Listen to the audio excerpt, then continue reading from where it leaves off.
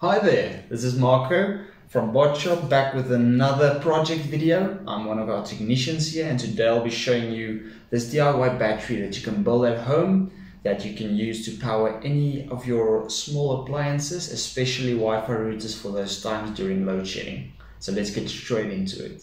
So this is one of our new products that we just got in recently. This is the LiFePO4 supercell batteries. What is quite nice about these is they have 6,000 life cycles, meaning they can last up to 20 years if you look after them nicely, and they can run a router for around, let's say, 6 to 7 hours depending on what type of router you have.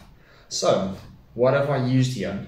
I've used 4 LiFePO4 supercell batteries coupled in series, meaning that you get a 12 volt output from these cells. Each of them are charged full at around 6.5 volts, so you get around 13.6 volts output on the other side. Now, what do you do if your router is running at 12 volts but you're getting 13 volts out?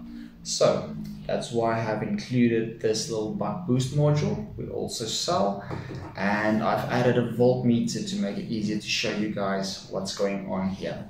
So our buck boost module can take the input voltage of any source, DC source, in a certain range and output exactly what you need. So if you have a 5 volt source, it can put out 15 volts or it can put out 2.5 volts depending on what application you're using it for. So what I've got here is our 63-in-1 screwdriver set, which is quite nice for these little appliances and screws. So you're going to be turning this trim pot to adjust the output voltage on this module.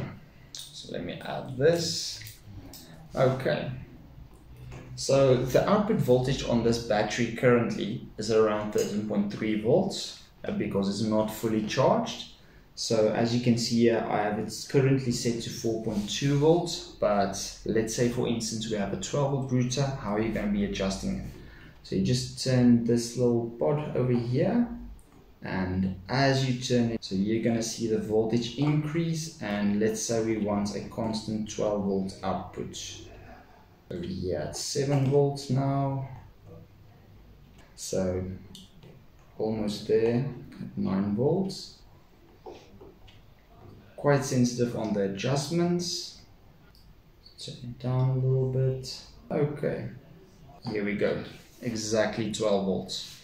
Now, what this board does is if you charge your battery and discharge it, your voltage is going to change to this board.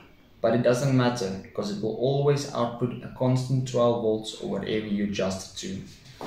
And if you're wondering what this little black board is, this is our 4-cell LiFePO4 balancer. So if you connect batteries in series, you have to balance them out with a board. Otherwise the voltages are gonna change, and that is not good if you're looking at an optimal solution. So you're gonna need to include one of these balancing boards.